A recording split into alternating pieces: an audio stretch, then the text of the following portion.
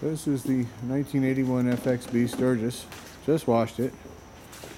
So it needs a good detail and some rubbing out on the paint, but this bike's going to come out near new condition. So I wanted to show it now prior to the cleanup because nobody's going to believe it when I get done with it. You'd be like, what did you do? So you can see the condition of the paint now, but that's why we have detail stuff. So, and you're not going to believe it when we get done. Again, that's the original miles, 3,500 miles. So, and believe it or not, I found a stupid ass, massively rare repair kit, factory repair kit for the buttons. So we'll be able to repair those. And you never stop learning in this business. No matter how much you think you know, you don't know everything. You don't even know close to everything. And I was there. I mean, I thought I was paying attention. And this stuff was sold new. And I just found out that this air cleaner here is a factory accessory air cleaner. I had no idea.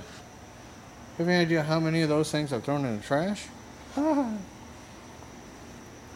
had no idea.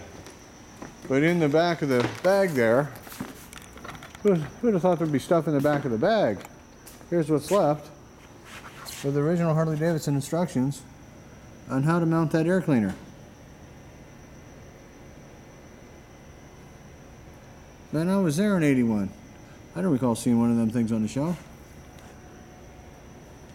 And that's what's left of the factory instructions. And here's what's left of the factory instructions here for the little repair kit for the buttons. And we've got the repair kit so we can fix those buttons. You cannot get those button seats. They're just not around. Not available.